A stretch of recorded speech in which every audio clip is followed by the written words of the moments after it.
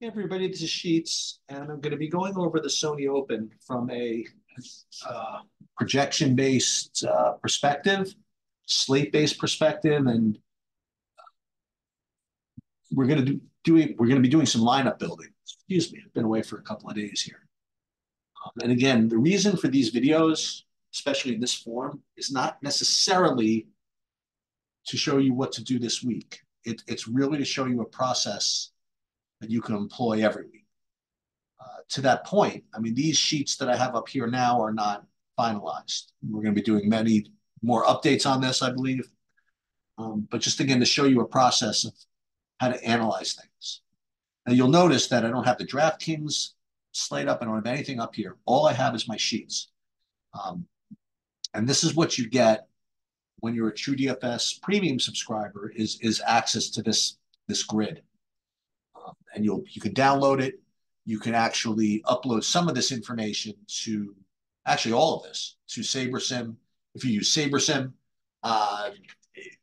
it automatically updates to Sabersim if you have a Sabersim package on TrueDFS. But if you use other optimizers, you can use this sheet to download and upload your own, your own projections. We are going to pull up Sabersim to show how we're going to build here, but let's just take a look at this and see what type of slate this looks like. So I have these guys rated by Sheets Value Score. Now, again, for those of you that are here for the first time this year's PGA or whatever, this is my formula, which combines both fantasy points and points per dollar. And these projections are taken from a lot of different industry sources and a lot of models, little tweaks here and there. And I am confident that this is the closest you're going to get to a good fantasy point median projection. I think this is the closest you're going to get to the best ownership projection. And it's just based on a lot of back testing that I could say that. And when you are building lineups, especially using an optimizer or a simulator or whatever, you need to be as accurate as you can, at least to start off with. Now, again, these are not perfect, but you start off with a good baseline and at least get you in a good state. And when it comes to hand building, it's good to eyeball, what the projected ownerships are. So if things are close between a couple of guys, you know that you can pivot pretty easily. Like, for example, I mean, we're going to get into this, but you see 1, 2, 3 guys that are all around the same price. Kuchar, Putnam, and Rye, and they all have around the same value score, yet Rye projects 9% ownership, where Putnam 16. So if you're hand building a lineup, you're going to want to play Aaron Rye. I mean, you're not going to get as you're giving up 1 point in median projection, big deal, but you're getting half the ownership, which is a much bigger deal. So anyway, the first thing that you'll note when you look at this is that the top rated guys from a Sheets value score perspective is not the 10K guys. I would say that happens about 50% of the time, maybe 40% of the time, which leads me to believe this is a middling type of build, which is going to dominate, is going to dominate the approach. And then the next thing you'll notice is that a $7,700 guy is rated number 2. That would be Svensson at high ownership. And then Kuchar, as I mentioned before, Putnam and Todd. So you can make very easy lineups, hand building, just using these sheets. Like you could just, I bet you that, you could do this. So look at the top 10 guys, which lineups can fit all these dudes in, and you have a good lineup. And believe me, I've done this before, and I played exactly this way before in my big buy-ins, especially when the ownership is relatively tame. And I would say that on this particular slate, the ownership is relatively tame. I mean, you only have, 2 guys projected at 20% or higher. I do think that someone has to emerge from this as higher than this. That's just the way it is. But the slate is one where you don't have to be as big of a stickler for ownership. But again, when I look at this, I see, okay, 2 guys under 10% in the top group. These are guys I probably are going to want to play, like Spawn, Rye, Jaeger, whatever. Um, so that's the first thing I would do is try to just literally build a lineup, just using the top six or at least some combination of those, and probably make one kind of pivot to like Aaron Rye or something like that because he's a little lower owned, or Spawn as opposed to say Svensson. You know, now Svensson unfortunately has a really good projection, so this is really up to you how much risk you want to take. But the way I have these guys ranked, it makes it very very easy to build by hand. All right, so let's pull up Sabersim and see what we get when we're building 150. And listen, this is one of the things I would love to do. I'd love to study how to build 150 and how to use the sims to help build 150. And golf is it's a good sport to do this because there is a lot of variance, but I still think that the models are pretty solid. So first thing we want to do is let's upload the projections. Now, again, if you are a TrueDFS subscriber, this automatically uploads to Sabersim for you. But I have to do this kind of by hand. Click unlisted players, exclude unlisted players. And so you'll see that the projections have been replaced by ours. So the first thing you want to do is just run it pure, like with nothing else. I use exactly the Sabersim defaults, 150. We're going to build 5,000 lineups, whatever their minimums are. They've done a lot of back testing to figure out these are the default settings. Now, if you want, you could put 150 max because we know we're building it there, but it's going to work out to be pretty much the same thing once we start tweaking all this. So let's just build. We're not going to do the contest sims yet. So we're just going to build the 5,000 lineups. And why am I building 5,000 lineups if I'm only playing 150? Is because it's building this pool that you can draw from once you make post-build tweaks. Like if you don't want to get like 100% of a guy, it's really easy to just say, okay, I only want 80 of them. And they'll still have a pool of 150 to give you because you're picking from a pool of 5,000, where in other optimizers, you might have to rerun the build. Okay? And the other thing, again, is the whole key not the whole key, but one important key to lineup construction is figuring out once you have your top 5,000 lineups, like how you want them ranked. Like our default setting here is it's rating the top 5,000 by Saber score, and we're going to get to that in a minute. But if you want to get your top 150 based on what the top 150 median projection lineups are, you can do that.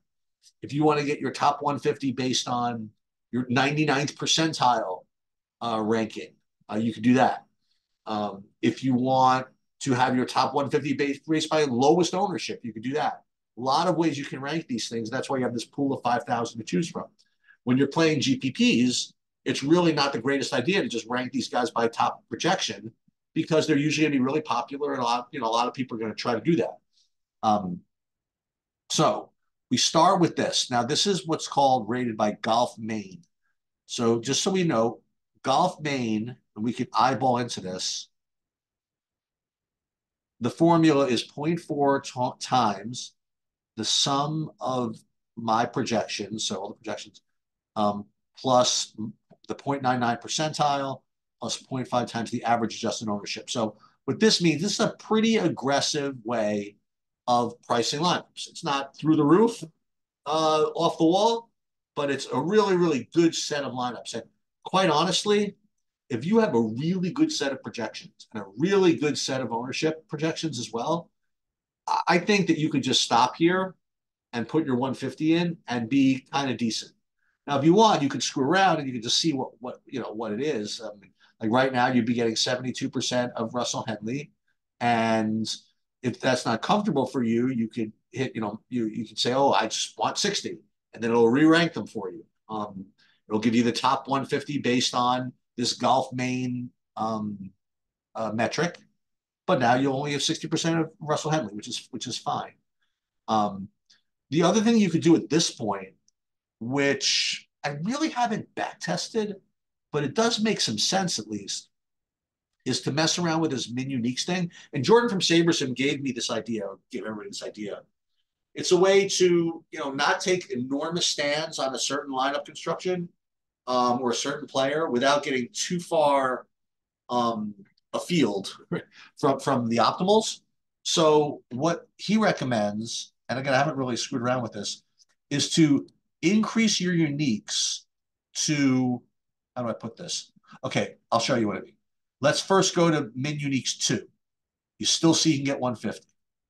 Let's go to min uniques 3. I don't know how many this shows. Interesting.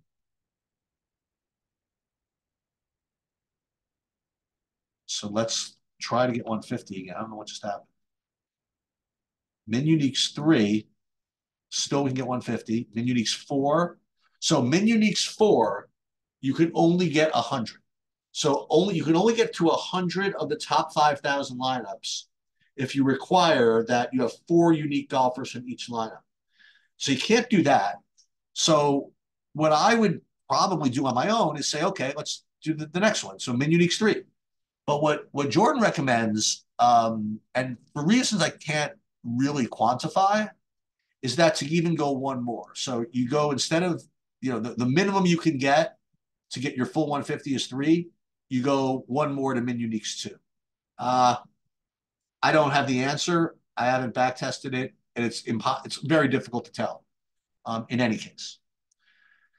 So at this point, once again, you could stop and you can upload these to your lineups. And these are good lineups for what we tried to build, for 150 max based on tournaments that have 10,000 to 50,000 entrants. And this is really, really strong. Okay. And when you do that, you'd be getting 62% Henley, et cetera, et cetera, et cetera, et cetera. And I wouldn't make any changes if I were going to do this. I don't really have an opinion on golfers necessarily. I just kind of trust the models. However, what we did is we uploaded our contest files, and it knows that we're playing 150 in this pitch and putt. And we're also playing one entry in the signature hole. So what we did was you right click there. Oh, actually, we already saved these. So we already saved the contest sim settings to this. For example, I'll show you, just to show you what you do here. You would right click it and add contest sims, and you see it would fill in like all this information, like how many players are in the contest, how many entrants, rate to be in the contest, percent paid to first, percent entries paid. And the reason why it's doing this is that it's going to predict what the field is going to play. So if we have an idea of what the field is going to play, then we can even do better with respect to ranking our lineups, because we can then play off that leverage, so to speak. Now, the other thing you'll look at here is it's assuming that the field is going to play based on the Sabersim ownership. It is not being based on our ownership. That is one thing you have to be careful of when you use the contest sims. Using Sabersim, is that you are relying on their ownership projections. Now, there are ways to tweak that, and I will show you a way to do that in a second, but that is something that you have to keep in mind. And you know what? For the purpose of this video, we are going to do this. So we're going to save these settings. So then when we go into this, back into our builds, you'll see these options for these contests. Okay? So let's run these as is, and we're going to run contest sim. So again, what we're doing now is it's comparing our 50,000 line or 5,000 lineups to the field of lineups that it claims or that it thinks that the field is going to play. And what it's then going to do, it's going to re-rank the lineups based on that particular contest that you want to play. And I'll show you how to do that. I'll show you how to view that. And this is actually something I haven't done before. Like this thing is, but I'll show you. I am going to tweak that field that I mentioned before. I'm going to not presume that Sabersim's ownerships are correct.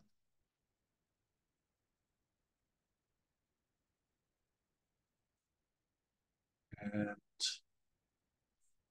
almost there. That's the one thing. It doesn't say how close it is to being finished. That's okay. We'll wait a minute. But I'll walk through what we're going to do. So instead of using the Sabersim ownerships to create a field, we're going to actually create a field of our own. I'll show you how we're doing that. All right. So first of all, we completed our contest sims, and now you'll see from this dropdown that these contests are here. So instead of ranking them by that golf main, which we were doing before, now we're going to rate them by how they play in this particular, you know, tournament. And we sorted, just to show you again, by risk adjusted ROI, which is probably the best way to do it.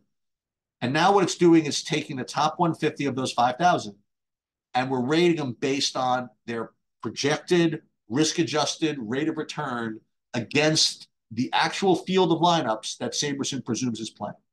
So one thing you will notice is that it is a little bit different. Like you're not getting 63% Russell Henley anymore. You know, now you're getting 40% Benny on. And the reason for that is because Henley's probably going to be really popular, and it's taking that into account. Now we got to mess with the min uniques again. Let's go min uniques 3, min uniques 4. Once again, same problem. So min uniques 2. So at this point, like if you believe that the Sabersim ownerships have done the best, that's the best way to go, then you could just fire these in. So like for now, that's what I'm going to do. Let's put these in the pitch and putt using the entry editor. And now we'll get back to this. Let's go to the signature hole, and we'll do the top risk adjusted ROI in the signature hole. And that being a 555, it doesn't require as much off the boardness, so to speak.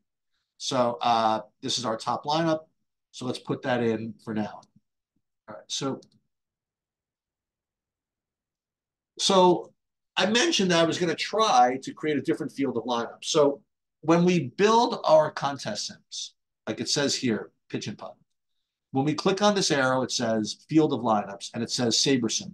Now you'll see here that what you could compare it to is build one. So what does that mean? What that means is that this build that we made, where we ranked everything, like those 5,000 lineups, we built that 5,000 lineup set, and we originally rated them by golf main. We could compare those lineups to themselves, and that's like kind of weird, right? But that's what we could do. Like instead of saying, you know, the field is probably going to play the Sabersim, top Sabersim ownership lineups, whatever. What you could do is do a little better, use your own ownerships and compare it to your own. And that's a little bit weird, but that is something you could do. Like, for example, let me show you what that would look like. So let's save the settings again. And we're saving it to build one. Let's just see if there's any difference. When we run our contest sims, not against the Sabersim ownership field of lineups, but against the 5,000 lineups that we ourselves created, given our projections and given our ownerships.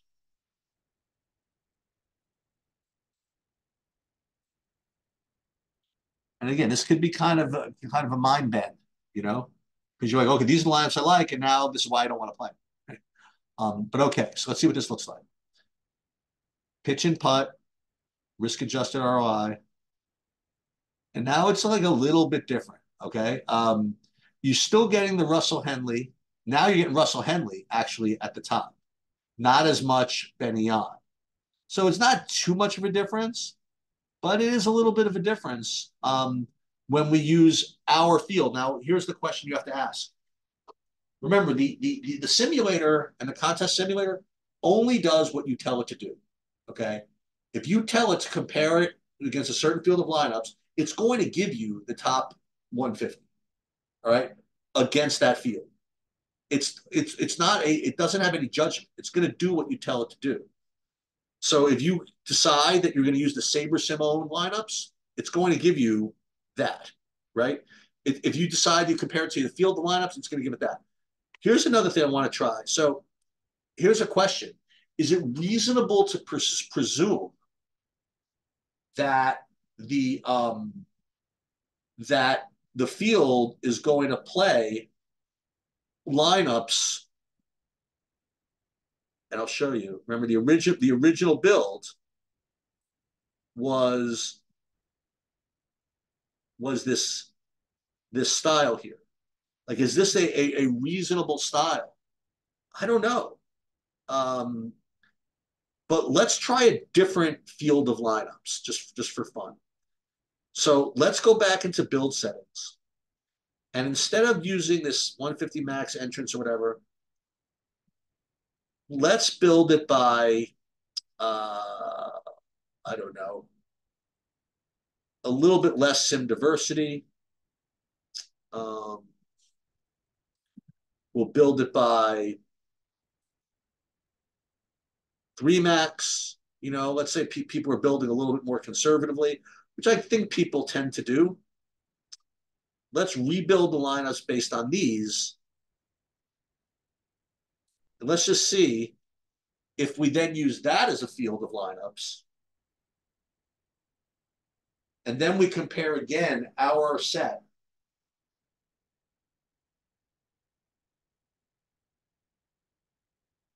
How it flies. Now there's a problem here, isn't it, right?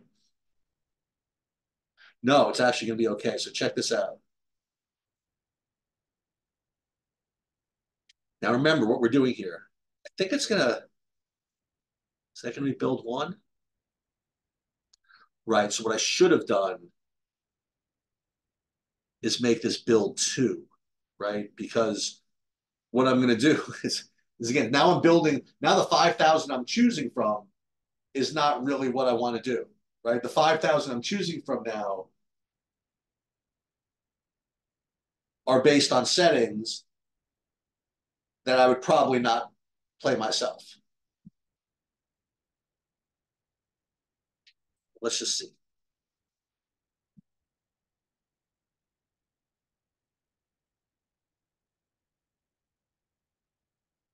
Yes, that's what I should have done. I should have gone to build 2 to build the second set. So then I can go back to build 1. And then when I run the contest sims, I could say, we'll see if we can do this. Go look at build 2. Let's see. Sorry, this is taking a long time, but again, most of the reason I'm doing these videos are for my own benefit.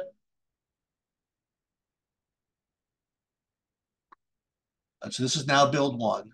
This is what this would look like. Okay, it's build 1. Still rated by Golf Main, but that doesn't matter. It's still the same 5,000. So let's go to another build 2. And we'll do the same thing. We'll do our projections.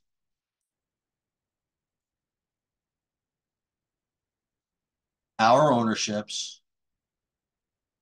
And now let's just see. Let's go back into the regular build settings, which are, we'll go to 150 max, build lineups. And what I'd love to be able to do after we do this, contest sims are in here. Yep, contest sims are still in here. But what I want to be able to do is change this. I want this to use build 1 as the field of lineups. So let's see if we can do that right now while it's waiting. Build, yes, you can. Excellent. Okay.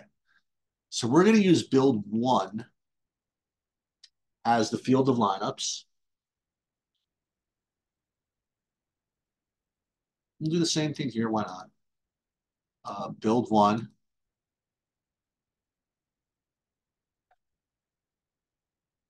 Do I need to remind everybody where we're at?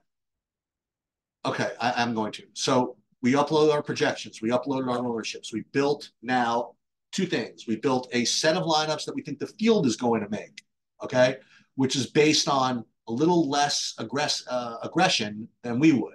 So we gave it 3 max entries. We're not going to give it like single max entry settings. We'll give it 3 max entries. And then what we're doing is now we're building our set of 5,000 lineups, okay, using the 150 max settings. We're rating them originally by Golf Main or whatever. But then what we're going to do is we're then going to compare these to that other field of lineups. And we'll see what the contest sims give us. All right, so We already saved these contest sims. Let's now run the contest sims. And then we'll see what the ownerships look like. Now, to prove my point, not to prove my point. I mean, to make for a cool video, it'd be cool if they were completely different guys near the top of the list. But as I said, golf is usually pretty well projected. It's pretty tight, so I don't think you're going to get that much of a difference. But again, this is process, and these are giving you ideas of what to do. Now, I'm not saying this is right, but this is one thing you can do. All right, so we did all this. Now let's see. We're going to re-rate these guys by, again, pitch and putt, risk-adjusted ROI, and this is what we would get. We'd be getting, what is this? 44% Henley, then Hatton, Aberg, Kim, getting more Rose. It's a little interesting. Right? So what's correct? What's the best way to do it? I don't know.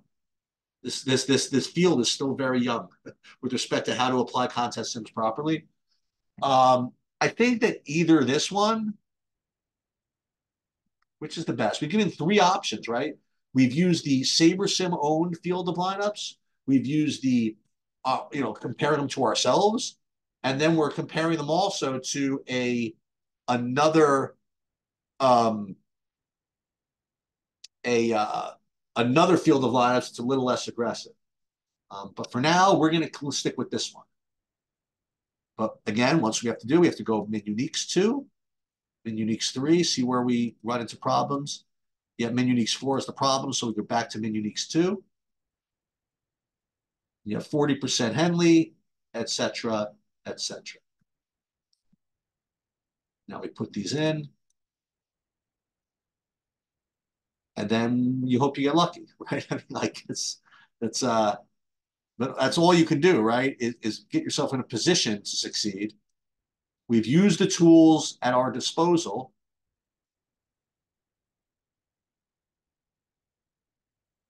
Right?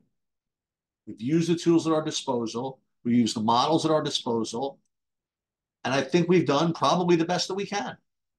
Now, again, presume that the slate would lock now, which it doesn't. But this is a process that I use and continue to tweak to build PGA lineups. And I hope that you guys enjoyed. Whatever input you have, feel free to comment. And yeah, that'll do it. Good luck, everybody.